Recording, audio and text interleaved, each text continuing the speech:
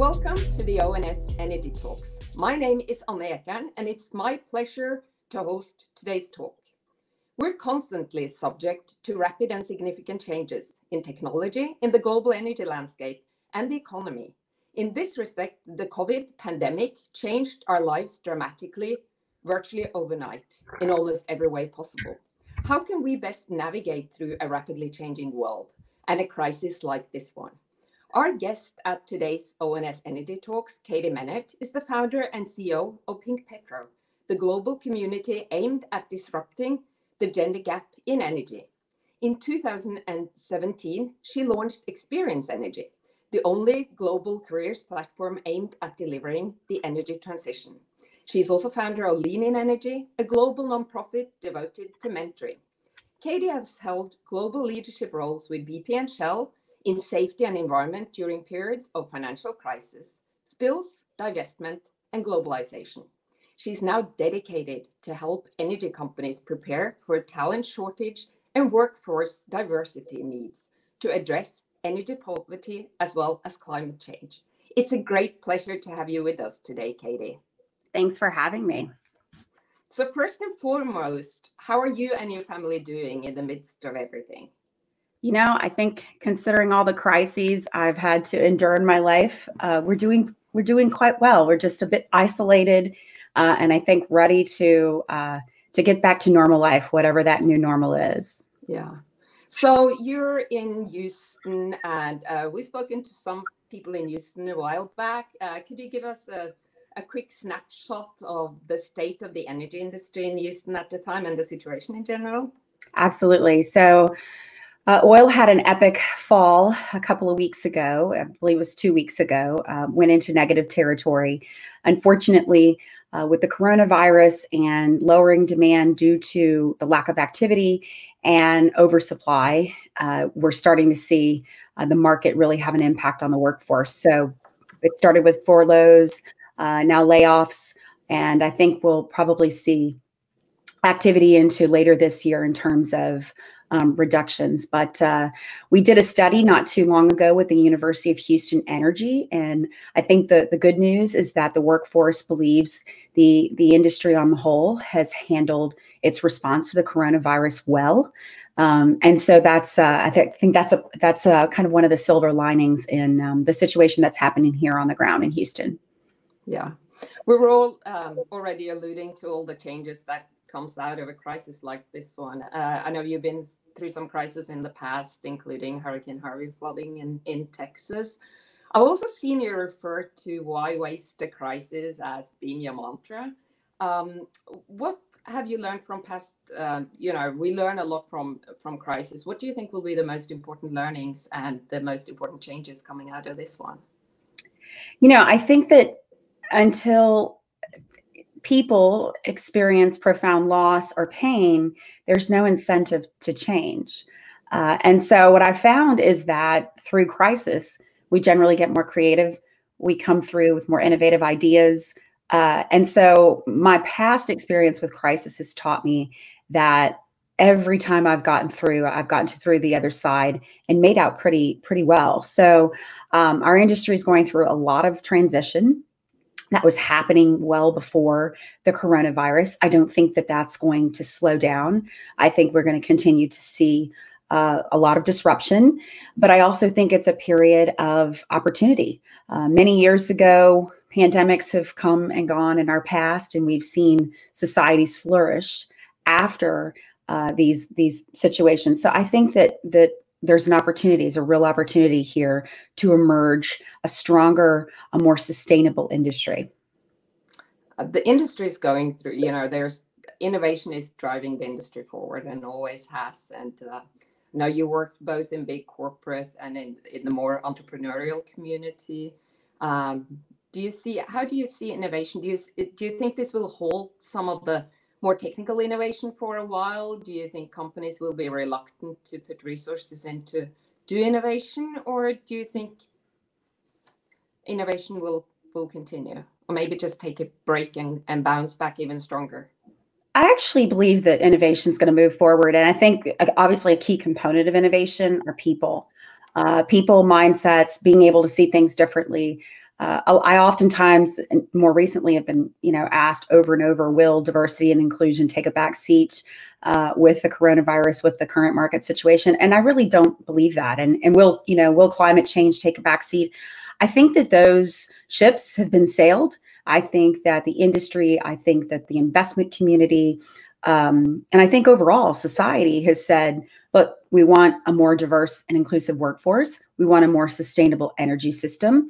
And the way to get there is through innovation in people. So I think there's going to be a lull. This is very difficult. It's painful. It's slowed us all down. But in some ways, I think the world needed a bit of a slowdown in order to recognize and appreciate what's truly important. That was a great bridge into my next question, because I know you took a step out of corporate life and established the big global network, Pink Petro. Can you tell us a bit about Pink Petro and its mission? Sure. So I always tell people, I have a friend, a very good friend of mine who says she got into an accidental business. My business was an accidental business as well. And typically that's what happens with entrepreneurs. They find a gap and they want to fill it. And so I was on a plane, actually, as most people do. A lot of people in Houston are in planes between here and say Norway or, London. And I was coming home from a business trip many years ago. And I sat next to a gentleman who struck up a conversation with me about why I wasn't at home with my daughter. And that conversation ensued. And at some point, he asked me very directly, what's a pretty young lady like you doing in a dark, dangerous business like oil? And I thought to myself, these are two things I want to fix. First and foremost, women and men can, do each other's jobs, right? There should not be a reason why not. And the second being this notion of dark and dangerous. What we do is absolutely risky. A lot of things have risks, but energy powers the world. And I believe that the energy narrative has been distorted. I believe the energy narrative in some places has been non-existent. And so the goal was to create a digital movement, so to speak, right? Using people's voices, the people that do the work, highlighting and spotlighting the work with the goal of trying to attract more people into our sector. So, I didn't have it all figured out. I think a lot of people thought, oh, I just, kind of plopped down and started a business. I followed what I thought, the community wanted, and sat down with a number of large companies and asked lots of questions. And before you know it, I had, Halliburton came forward, Shell came forward, and they said, let's do this. And so we launched actually right in the middle of the last downturn. So it's been 5 years and we've had massive growth since. But what we essentially do is we bring the companies together to learn more about how we can drive that diverse and inclusive workforce, how we can create a unique value proposition or an industry value proposition. And then we also reach and touch the individuals who are in the organization. So right now, a lot of what we do is we're providing a lot of outplacement support. We're providing a lot of leadership development support. By doing that, though, on a digital platform. So the coronavirus in many ways has actually accelerated our work. It's proven that you can, in fact, leverage technology to include people and to provide accessibility. And then there's another component of what we do, which is around recruitment. Obviously, right now, we're not in a cycle where we're hiring, but my forecast is that we're going to be short. And we will be short when this is over and when demand does pick up. We were short before that because we've got such a short pipeline of folks coming into the industry. So it's my mission to keep moving forward as long as I've got my health and as long as I can survive this coronavirus with everyone else. That's great.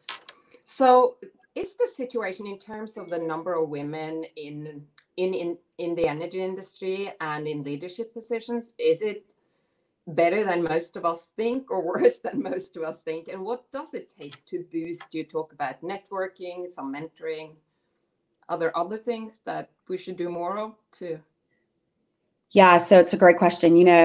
My background is in health and safety and environment and more on the human behavior side. And one of the things I learned working for both Shell and BP is that diverse and inclusive teams drive better, safer, and more reliable, output, and as well as financial. And so one of the things I I liken inclusion to is we have to embrace it beyond just kind of ticking a box, right? So the industry got its dose of the need for safety many decades ago, and we've embraced that as a part of our value system. I think too often in the past, though, diversity has been a priority, but not necessarily a value. And the difference between a value and a priority is that values don't change. Priorities do. So this economic situation right now is really going to be a test to many companies and the industry as a whole to see if we can truly see that, hey, we've embraced, diversity and inclusion as a value. But I also believe that diversity and inclusion is super, super important because of the period we're entering. We need different ideas. We don't just need women.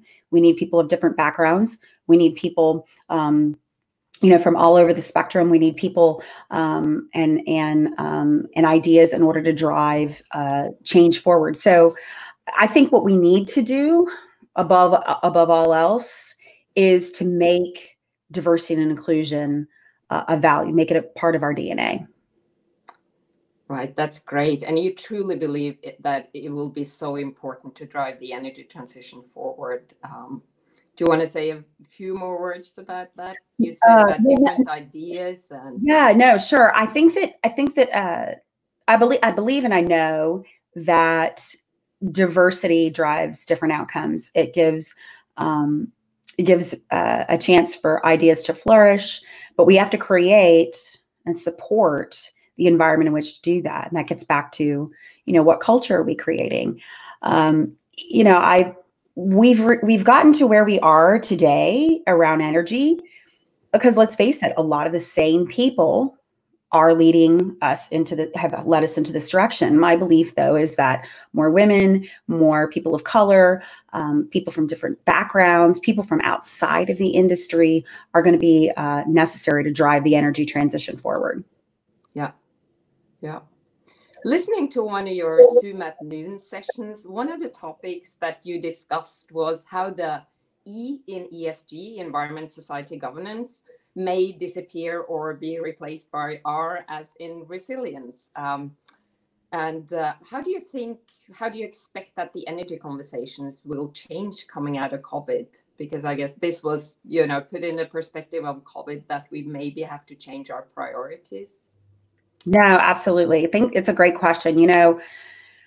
I think resilience is a key attribute that all of us obviously need to take on. This world has changed a lot. When I came out of university, the rate of change was nowhere near what it is today. And that means things are going to be changed. We've got to be flexible, but we really need to have what I call a marathon mindset. Companies, I think the commodities industry has driven, a mindset around driving a company quarter to quarter and, profitability. And I agree. Look, you have to make money, right? The point is to make money, but I think we also have to look at the bigger picture, which is companies that are going to last, companies are going to be here, for the long term, and companies that are going to do the right thing.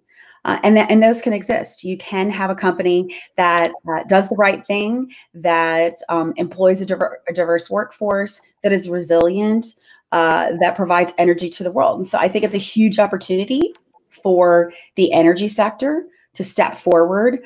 I think it's a huge opportunity to separate what I call kind of, the men from the boys and, the women from the girls.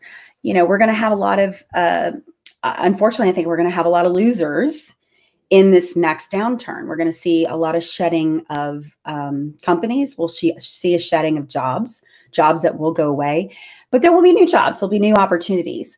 And resilient companies are made of resilient workers and resilient leaders, but that definitely means we have to have a different mindset. We have to think longer term, and we also have to be we have to focus on creating a culture in which we can thrive and drive our businesses forward in a more sustainable way. So we had a really neat debate about that not too long ago, and I'm in agreement. I'm in agreement that maybe we'll add the R to the ESG.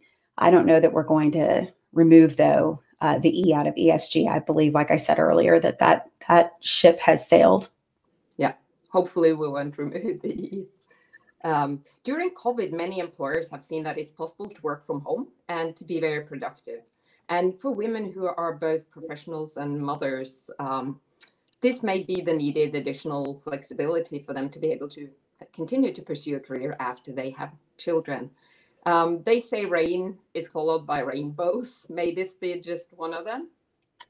It's a great point. 70% of the people that we recently surveyed with the University of Houston Energy, 70% of the energy workers said if they had the decision today, they wouldn't return to the office. And so I think that's a huge testament to the fact that the workforce is saying we want that flexibility. Conversely, many of the C-suites I've spoken with over the last several weeks have said, our mental model around virtual working has changed. We've proven that we can be productive by working remotely. And so many companies are looking forward to, moving that forward as a part of the work environment. I think the stress, though, that's going to come into play, at least particularly just in the next couple of months, is that, the work-life interface is where conflict occurs. When you have younger children and the schools are closed and maybe the camps are closed, right? What do we do with children? This particularly puts an added strain on women, and in particular, single parents, not just single mothers, but single fathers. So I think the industry has a huge opportunity to leverage the experience through COVID. It kind of pushed us into pretty immediately a situation where we had to learn how, to work virtually. I think on the other side of this, if I look at it from a pure business perspective, it's a good thing to do from a flexibility perspective and culture perspective. But we're just going to see that real estate is going to dwindle. That those are added costs that can be taken out of, doing business. And I think you're going to see more energy companies take advantage of that. Yeah. You recently launched the book, Grow with the Flow. And I've heard you say it took you 20 years to write the book. So I guess part of it is a reflection of your journey. Could you tell us a bit about the most important messages you want to share with us through your book? Well, the book, so it was interesting. I had a bucket list item, which was write a book. And I thought it would be great to write a book to leave something behind for, for my daughter. And little did I know when I started writing the book that I'd go through cancer, I'd go through all these very difficult situations, perhaps not even being able to have, children. And so I finished the book actually after Hurricane Harvey. Hurricane Harvey was marked a very dark time in my adult life where, we lost our home, I lost the business. And so it was a great way for me to emerge out of that and to heal from that. And so I, decided to finish the book. But the book is really about embracing difference and leveraging that difference, to drive purpose and meaning in your work and life. And so it goes through, parts of my career, when I've been kicked in the face. So my first job out of college, I lost due to layoff, and it was not my first. So going through layoffs, are very familiar for me. I've been fired. So I have a chapter where I talk about, going through that. And then I talk about, how Pink Petro was born and the motivation to, to launch something and get out of my comfort zone and do something that would, that would make a difference. So my main messages really get back to that, embracing difference, finding your voice, and finding your purpose in that. And it was a lot of fun to write. My daughter and I are actually going chapter by chapter now, and we're reading it together. She's 9, so we're having a lot of fun reading the chapters at night. But those would be the messages that I would impart. And that's really kind of the essence of the book. So the book launched in the middle of a pandemic, and I actually called my my team, the editor and the publisher, and I said, maybe we should hold the book and just launch it later in the year. And I said, I can maybe do a chapter on the pandemic, because it was hot, ready to go to the press, just as things were falling apart with the virus. And they said, oh, no, that'll be a second book. We've got to get this one published. So, I had a 16 event tour planned. All of that has been canceled or put off. And I've got, I don't know, about 700 books right now in my husband's man cave downstairs, waiting to be disseminated through the different events. So it's been interesting to also release a book, right, about overcoming fear and going through tough situations and resilience in the middle, right, of a crisis. So I've learned a lot from writing the book, and obviously I'm learning a lot from launching the book during the coronavirus. And it sounds like you learned a lot from different crises as well, although they're hard to get through. And I also seen you refer to the P3, the people, passion, and purpose. And I believe that's, strongly connected to the things that you are engaged. No, absolutely. There's a whole chapter. Actually, the last chapter in the book is called E3P3, and E3P3 is kind of this mantra around, with equality, environment, and economy. We're going to create a new energy system, but all of that happens through people, passion, and purpose. We're not going to get to a cleaner world. We're not going to get to a more sustainable energy system without it. And I was very inspired too. Just as I was finishing the book, I had the opportunity to meet the actor Jeff Bridges, who is actually a big climate activist. He's very interested in energy systems and how energy works. And he put together a film that I had the chance to watch before I polished off the final words for the book. And I was inspired because his view of energy is like nobody else's I've seen, particularly folks out of Hollywood. They tend to misrepresent, what our industry stands for. But I had the chance to talk with him. He participated in our recent conference just as the coronavirus was happening. We were wrapping up one of our conferences, our 5th anniversary conference. And, he says in his book, energy is the currency of life.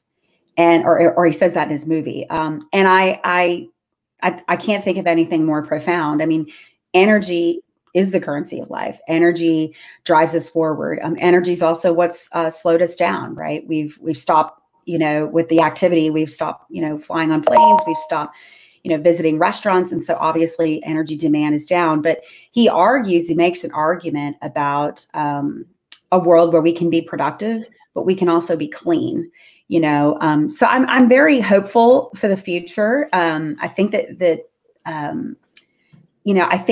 women, I think that people of different backgrounds are going to play a big role in this next era of energy and our economy. And so the last chapter in the book is kind of a tip to my hat off of what I think is to come from energy. So great. That's a great. We're approaching the end unfortunately, of a very interesting conversation. But people can make a difference. We need diversity, and energy can make a difference and does a lot of good for the world. And so that was an optimistic and great note to finish it up from. Do you have any final remarks, comments you want to share that we haven't touched on during our conversation before we wrap up? I think I would just say, in darkness there is light, and this situation with the coronavirus is, and our market and the energy industry in a down cycle, this will pass. And I believe that no matter what, we're going to need energy, and we're going to need people to be a part of that solution. So I think those would be the words I would give. Those were great final words. It was a great pleasure having you join us today, Katie. Thank you so much. Thank you. And thank you to all the listeners of the ONS Energy Talks.